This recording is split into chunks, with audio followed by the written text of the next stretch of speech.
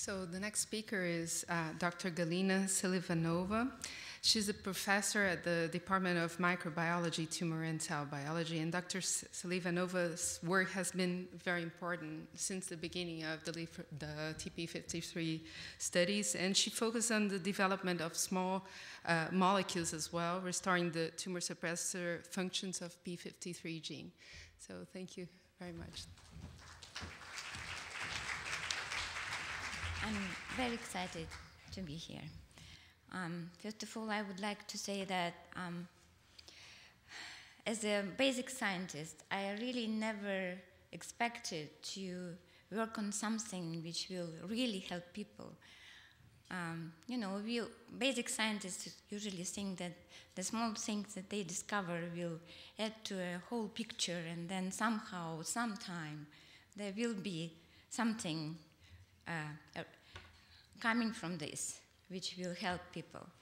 And I'm very, very happy that the studies that I've started when I was a postdoc in Class Women's Lab in Stockholm now are in testing. We are testing them in patients, and this is very exciting. And I have to say that I was very much affected by the contact with Li-Fraumeni of patients, because when we started to publish our papers about reactivating mutant p53 reactivating drugs, I've got calls from parents which asked us if it's possible to use our molecules to help their children. At that time, my answer was, I would love to, but I cannot do it now.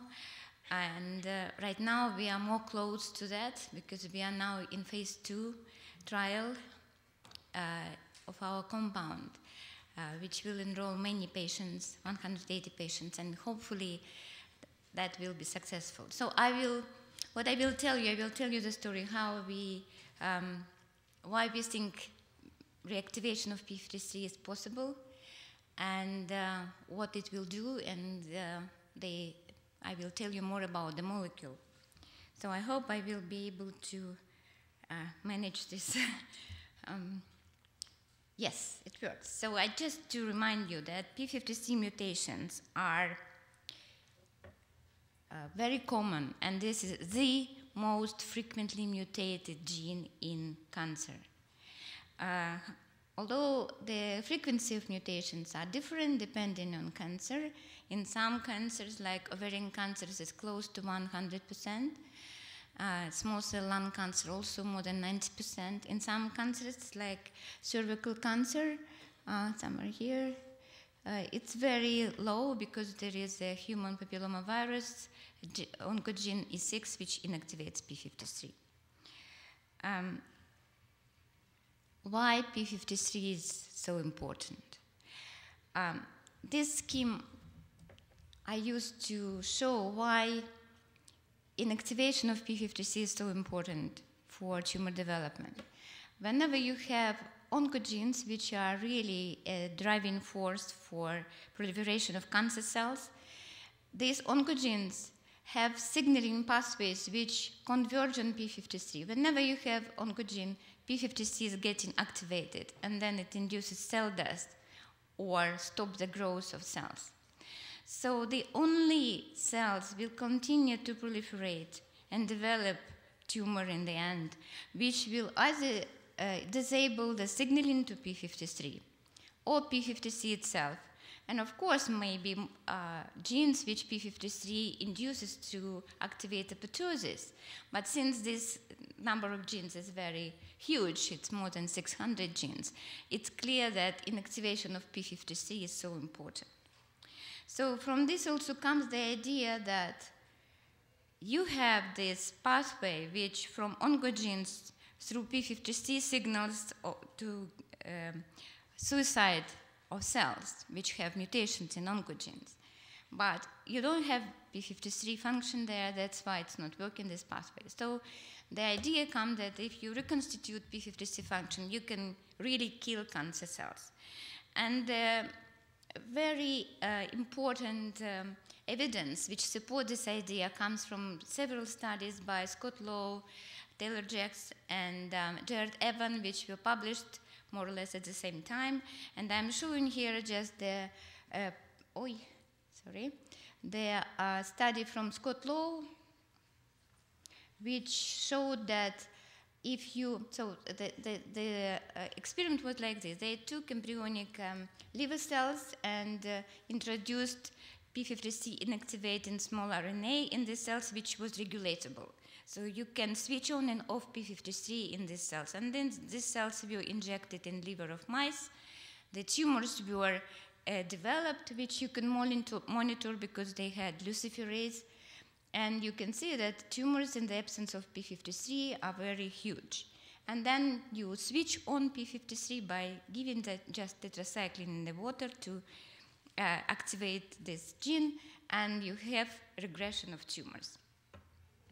These 3 papers, which were published, as I said, in Nature and Cell, they gave very much support to the work of my lab, which we've been doing since the late 90s, which is reactivating of p53 by small molecules. We are working on 2 strategies, depending, of course, on how p53 is inactivated.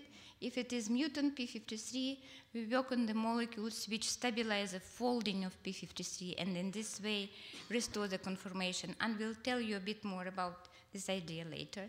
And in tumors where you have wild-type p53, the idea is to prevent the binding of p53 to p53's own destructor MDM2, which binds to p53 and inactivates it. I'm not going to talk today about this strategy of reactivating wild-type and focus on this strategy where we have our molecule, which was called Prima-1 when it was found, and now it is developed by the company into APR246. So, how can we reactivate mutant p53? When I was talking first about this in '97, I've got a lot of questions and quite, it was a very strange idea at that time, how you can reactivate something which is not working. So it was easy to understand that if you have an oncogene and you can design a molecule which will bind to this oncogene and inhibit it. So how can you restore the function of defective protein? So there are several particular features of mutant p53 which makes it possible. First of all, as you know, the mutations are located in the same region of p53, DNA binding domain. And the majority of mutations, they are inducing the same kind of phenomenon, destabilization of the folding of the DNA binding domain of p53. And from this comes the idea you can stabilize the folding. You already heard today about some approaches how to do it. The second interesting feature of p53 is that, which was actually used by pathologists to identify mutant p53 expressed in tumors, because mutant p53 is usually expressed at high levels in cancer cells. In normal cells, if you stain p53 by specific antibodies to detect it, you don't see it. But in cancer cells, pathologists can stain p53 and they see a high level of p53 indicating that it's mutant. Why mutant p53 accumulates in cancer cells? This is because p53, as you know, is a transcription factor which has several genes activated, and among them is a gene called MDM2, which is a p53's own destructor. So MDM2 activated by p53 binds to it and degrades it. However, when you have mutant p53, so this is a situation in normal cells where you have p53 activating MDM2, MDM2 degrades p53. That keeps the level of p53 low in the absence of stress. In cancer cells, you don't have activity of p53, therefore you don't induce MDM2, that's why you don't have degradation. So that means that mutant p53 accumulates in cells at high levels. So that already distinguishes cancer cells from normal cells. In normal cells, you have low level of wild-type P53. In cancer cells, you have high level of mutant P53. However, this is not that simple, because when the Li-Fraumeni model of P53 transgenic mice was developed by J.J. Lozana, she showed that mutant P53 in normal tissue is also low. Only in tumor cells it accumulates. So then the question was why? And what was found actually is that these several feedback loops which are actually regulating P53, in addition to MDM2 loop, which we already discussed, that is ARF. P14ARF is the inhibitor of MDM2, which is repressed by P53. So P53 represses ARF, ARF activates P53. So, and there are several more loops like that. So what happens in cancer is that suddenly you have disruption of these loops because of oncogene activation. Oncogenes, when they activated, they induce DNA damage response. And DNA damage kinases, ATM, ATR, check, and others, they phosphorylate MDM2 and P53 and disrupt this interaction. In addition, several oncogenes like cyclin D or loss of P16, RB, which are also oncogenic events, activate P14ARF, which then activate P53. So that means that even if mutant P53 is not able to activate MDM2, first of all, there are other transcription factors which can do that, like SP1. There are also factors which work on P14ARF. And therefore, mutant P53 indeed is accumulating only in cancer cells. And this is very important for the activity of small molecules, because if you have high levels of P53, mutant P53, you can kill normal cells as well. But since you don't have it, then should be safe. So, and about the folding of P53, I just want to illustrate this by showing the structure of DNA binding domain of P53. This is a domain where all mutations actually occur.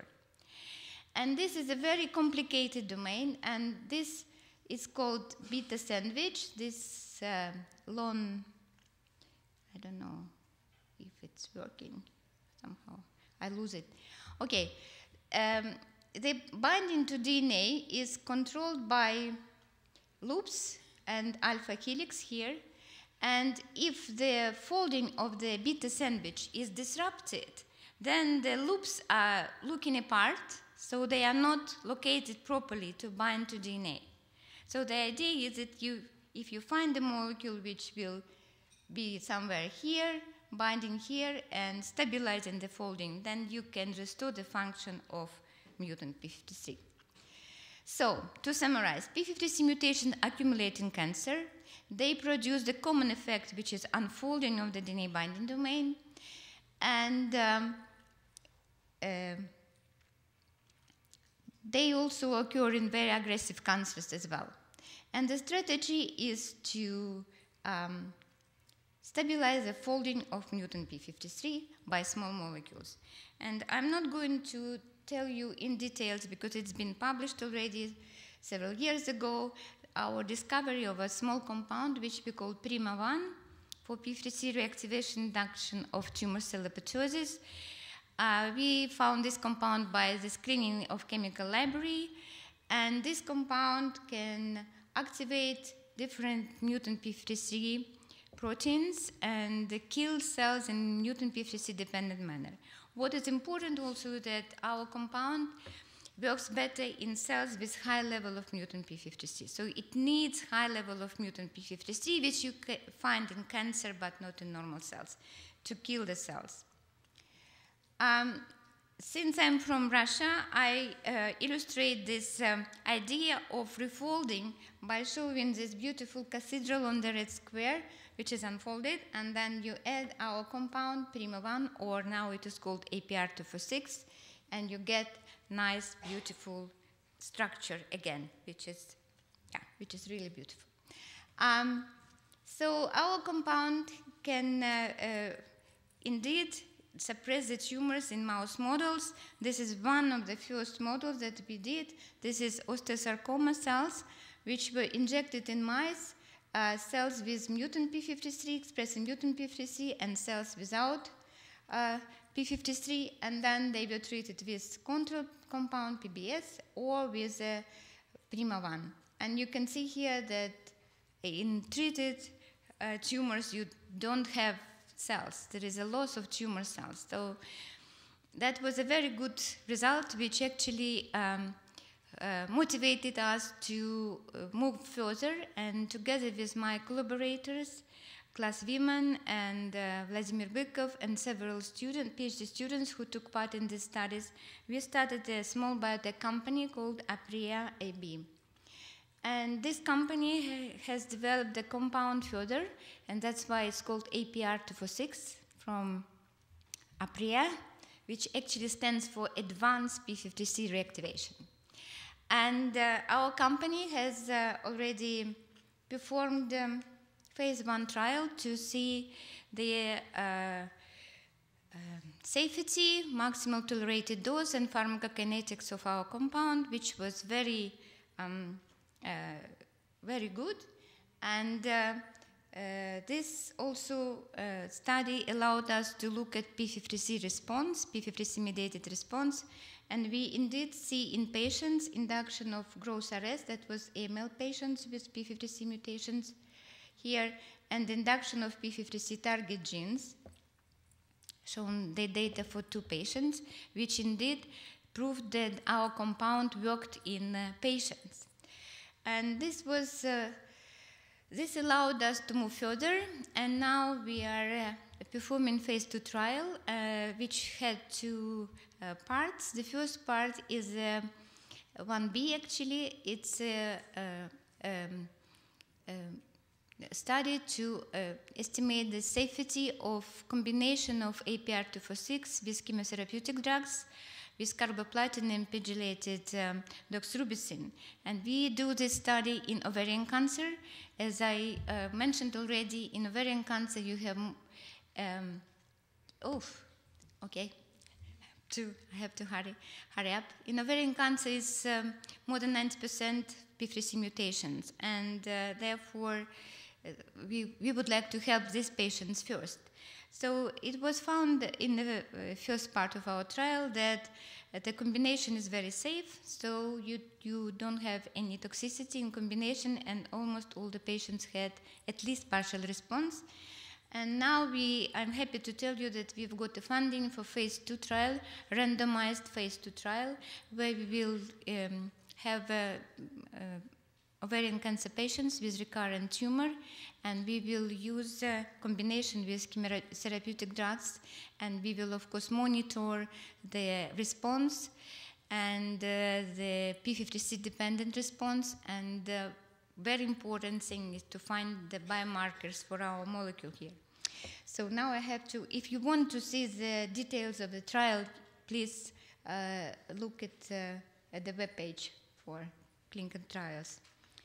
And now I have to move on because I just want to tell you about our future plans. And of course, we want to try different cancers, especially lung cancer, where we have very high frequency of mutation. There are also several clinicians. We are very excited about our compound, and they want to try it in their patients. So we are probably going to have breast cancer trial and hematological cancers, as well as we are working on childhood cancers, medulloblastoma and neuroblastoma, as well as melanoma and glioblastoma. Of course, we all know that there is no monotherapy for cancer. You have to combine it. So far, we are combining with chemotherapy, but of course, chemotherapy could be toxic. Therefore, we are thinking about other targeted drugs, and for example, combination with anti-angiogenic drug, which gave us fantastic results in xenografts. And of course, it's very important also to find out what are the biomarkers, and we are working on this. We have done a lot of bioinformatics, and right now are finalizing the study where we analyzed the response of 242 tumor cell lines to APR-246 in order to see what are the biomarkers for sensitivity and resistance in these cell lines. The mechanism of action of APR-246 is still under investigation. We know that APR-246 binds to the core domain of p53, and our collaborator in Israel, Tzipi Jacket, she's working on the crystal structure of the complex, but there are also several questions, and also we have found that APR-246 has another target in cells, which is thyrodoxin reductase. So to summarize what we think now about APR-246 is that, first of all, it binds to mutant p53 and converts it into wild-type conformation. In addition, it is converted into Michael acceptor compound MQ, which can bind to glutathione and inactivate it, and actually glutathione is inhibiting chemotherapeutic drugs, many of them, including cisplatinum. And in addition, our compound can inhibit thyrodoxin reductase, which is a ROS neutralizing enzyme in cells. And for cancer cells, it's very important, and it's actually a target for therapy for cancer. And this dual activity of APR-246, induction of ROS and induction of p53 activity, probably makes it tumor-specific and very efficient in cancer. How much time do I have? I don't have. So I have I have another part of my talk, so I cannot do that. It's just I can just summarize here. So what we think also our compound is doing, it's preventing aggregation of mutant p53. So when it is unfolded, and unfolded proteins tend to aggregate. So our compound prevents aggregation of mutant p53, and in this way, it changes the balance towards non-aggregated mutant p53, which could be then refolded by small molecules and heat shock proteins. And in this way, can restore the function of mutant p53. And just to conclude, because I don't have time, I can tell you that APR-246 can prevent aggregation and even amyloid formation of mutant p53, and not only of mutant p53, but also several other proteins which are tending to form amyloid structures like Alzheimer peptide and Parkinson peptides, and probably APR-246 could be used, this is just speculation right now, could be used also for treatment of these disorders with unfolded p53 like Alzheimer. And finally, I would like to thank all my group and my collaborators, especially Class Wieman and Vladimir Bykov, with whom we did a lot of work together, and clinicians, Søren Lehmann, and also other people in the different universities, as well as my funding agencies. Thank you very much, and I'm happy for questions.